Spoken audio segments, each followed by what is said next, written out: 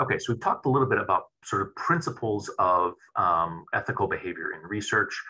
Today we're going to talk about some of the legal restrictions, at least as they apply in the United States, and legal rulings around research and the conduct of research. And we'll start that conversation with institutional review boards.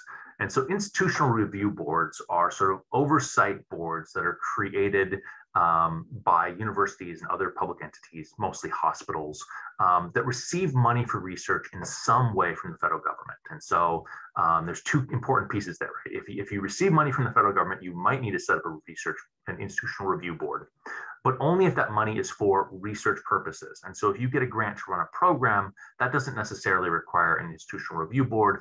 But if that grant is for research, something through the National Science Foundation or the National Institute of Health, then you're going to need a institutional review board to provide oversight of human subjects research, right?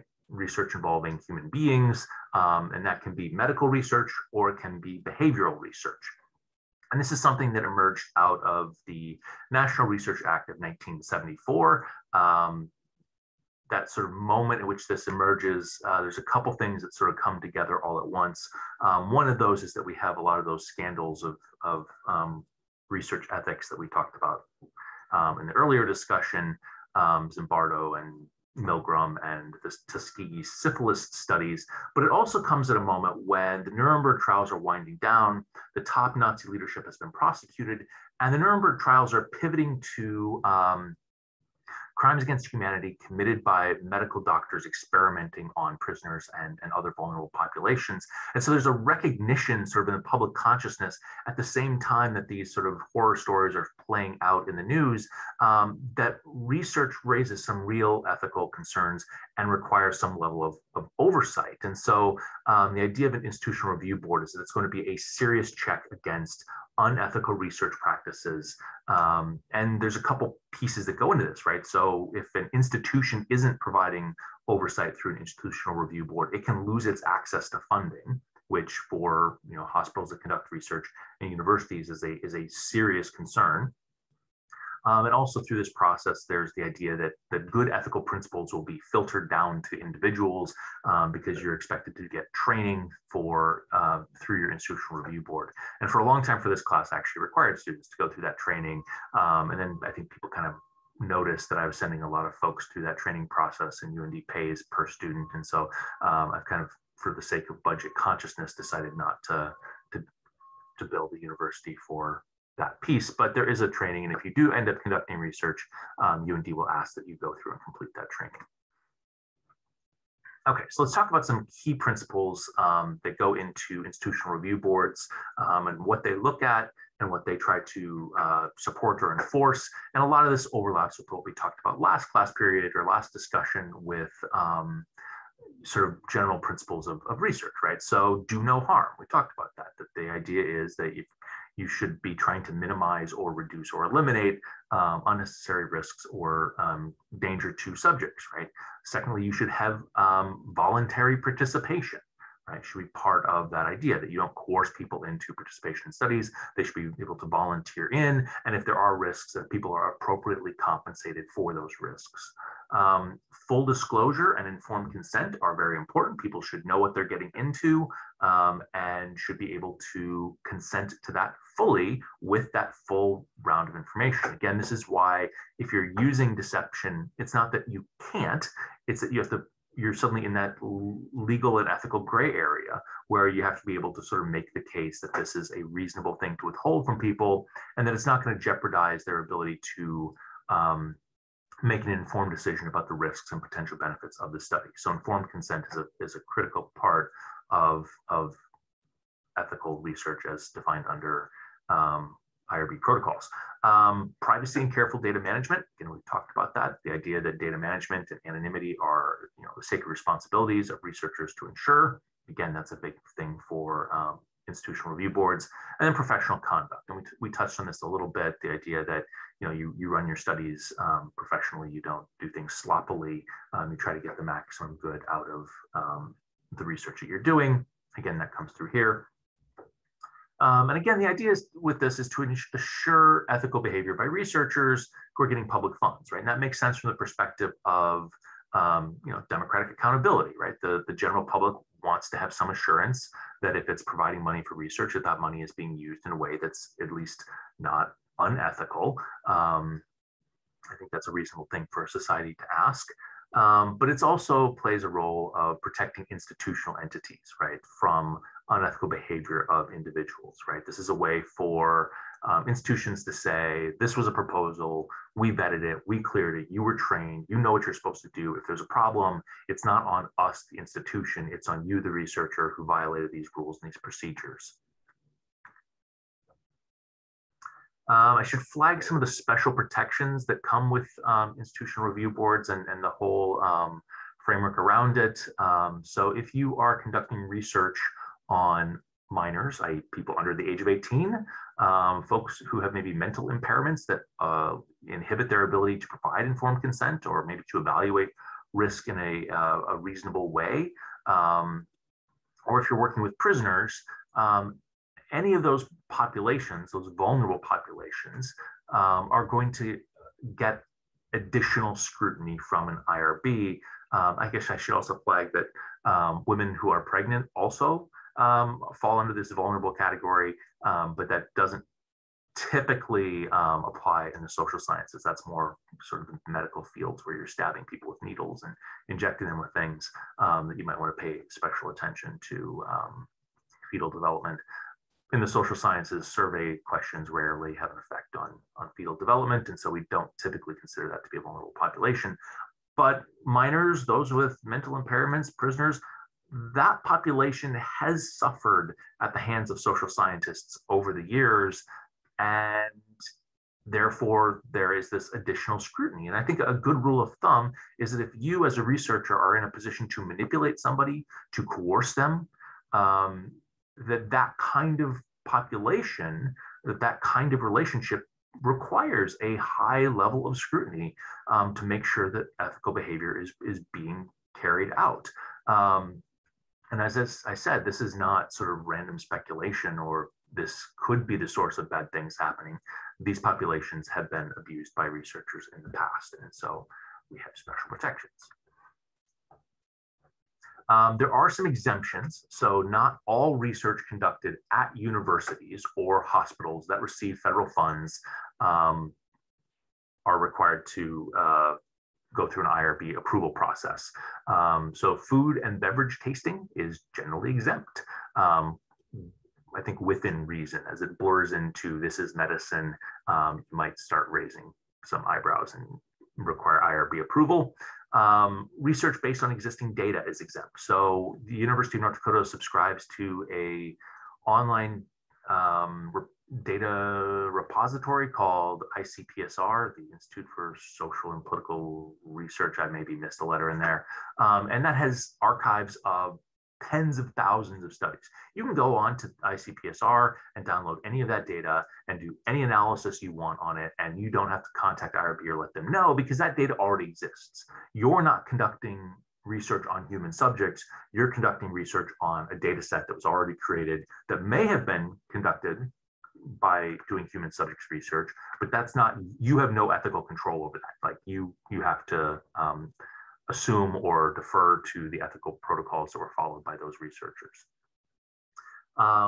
Research on public policy by government for purposes of policy evaluation is exempt. So if you are a government entity and you want to know if a program is working and you're conducting research and money has been set aside in a budget to do that, that might technically fall under the rules of the 1974 Science Act, which I really should memorize the name of.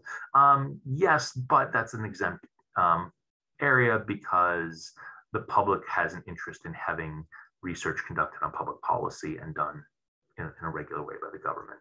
And then finally, there's a whole class of things that are largely exempt. Educational instruments, so I can administer a test in this class or a quiz, and even though that looks like human subjects research and that I'm making you answer questions, it's not, it's exempt.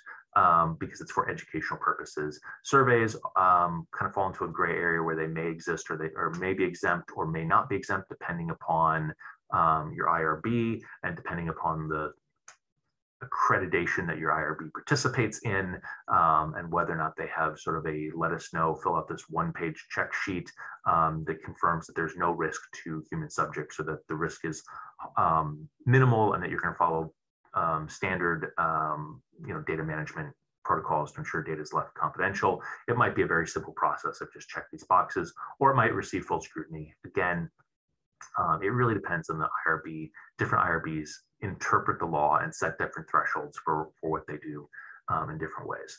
Yeah, and then I should also say public observation. So if you're just sitting in a park and taking notes, you may not need IRB approval, depending on your IRB. I would double check that. Again, different IRBs interpret that particular exemption differently.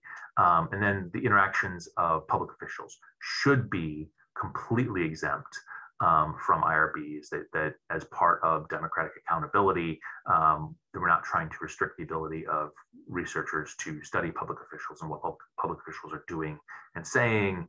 But again, different IRBs interpret that differently.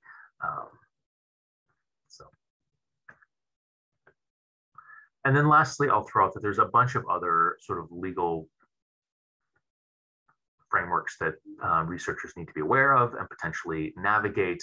And so if you are working in an educational institution, you may need to pay special attention to anonymizing data related to students.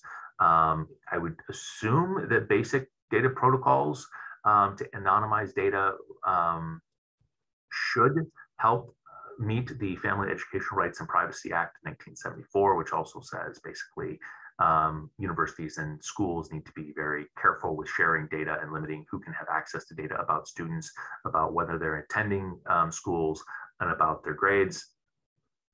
But again, it might be worth looking into the details of that closely if you're working in an educational institution and your research is involving students.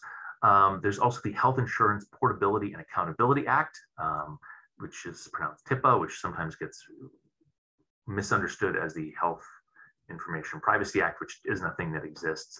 This is something that was created as part of healthcare reforms to allow people to sort of transition between health insurance companies and put in some protocols about how hospitals can and cannot share data. So this has nothing to do with whether your employer can ask you about health status or whether you're allowed as a researcher to ask in a survey question about vaccination status. This has everything to do with hospitals, those healthcare entities that are collecting data, and just making sure that they're being secure with that data, that they're using in a way that you've approved of and that you're informed about. So that's another one to pay attention to. Again, if you're working in a healthcare environment, it's worth maybe digging in and looking a little closer into that. And then lastly, there's the CAN-SPAM law from 2003, which is weirdly named, but basically puts restrictions on the use of email addresses for commercial purposes, which includes research, emailing people surveys. The basic idea is that you shouldn't be able to email somebody unless you have a pre-existing sort of connection with them, or for non-commercial purposes is generally acceptable. Most universities and their IRBs have interpreted that as you can't conduct surveys unless you have some sort of approval from folks to be able to include them in that survey. And so there are survey companies that have lists of sort of potential candidates who've opted in and said, yes, I'm happy to receive surveys, and you can route your surveys through these companies for a fee to a pool of people who've opted in and have agreed to take surveys.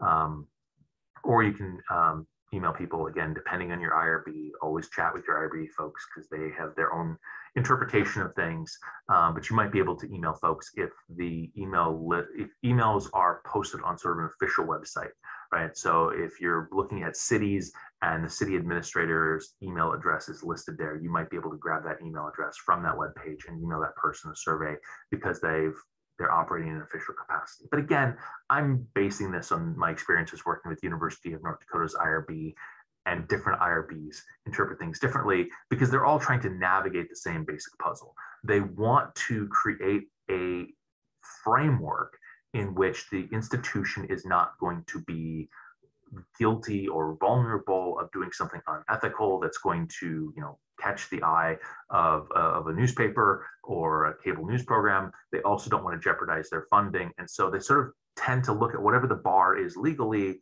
and then try to go a couple steps above that to try to anticipate or cut off any potential unanticipated or unexpected scenario. And as a result, it's something of a negotiation with local institutions what those lines actually are, particularly as new technologies come online.